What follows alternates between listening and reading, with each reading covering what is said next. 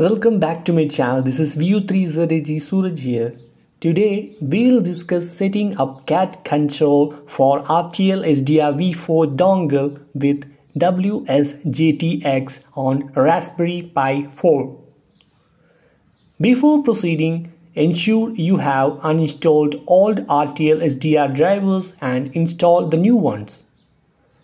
Visit RTL-SDR.com/V4/ for RTL-SDR V4 user guide and driver update steps. After updating drivers, reboot the Pi for changes to take effect. Moving on to CAT control configuration, install GQRX and WSJT-X via apt using sudo apt install GQRX-SDR and sudo apt install WSJT-X commands.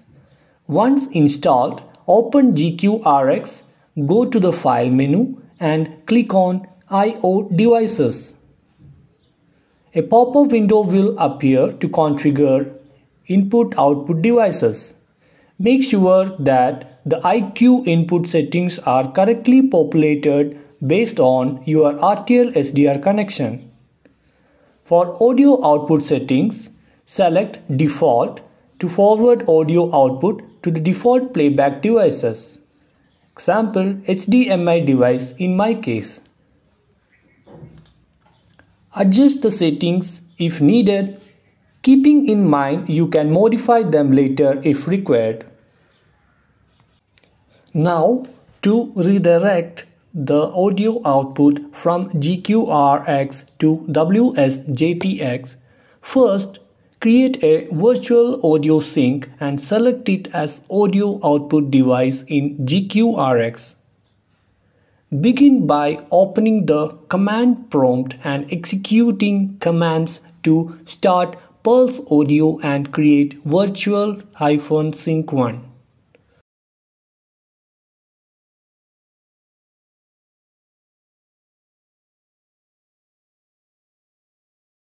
Afterward, in GQRX, choose null output as the audio device and click OK.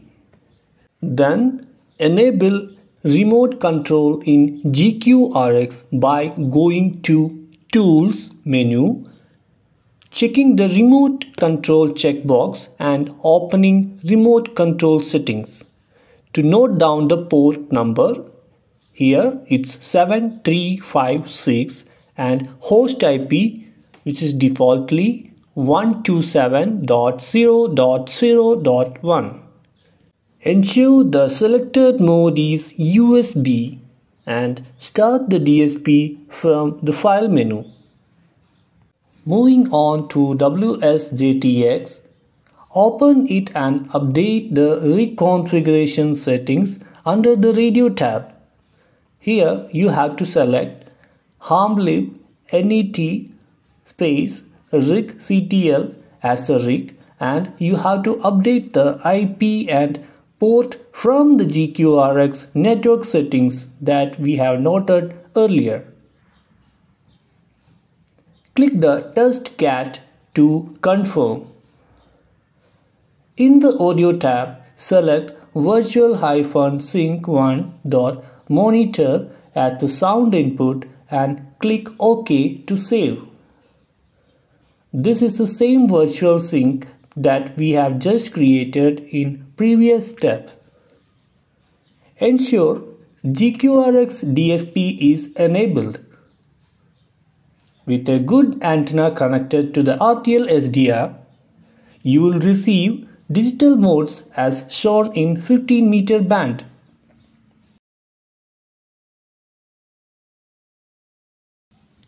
Changing bands in WSJT-X will also update the frequency in GQRX. Thereby, the CAT control is being achieved. Let's verify if the reporting of the received signals on PSKreporter is functioning.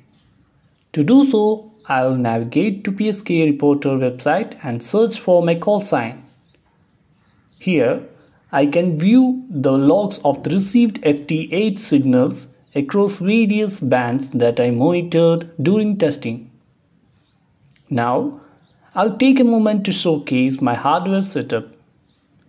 I'm using the RTL-SDR V4 connected to my Raspberry Pi 4 and an external EFHW antenna is linked to the RTL-SDR, greatly enhancing my ability to receive multi-band digital mode signals.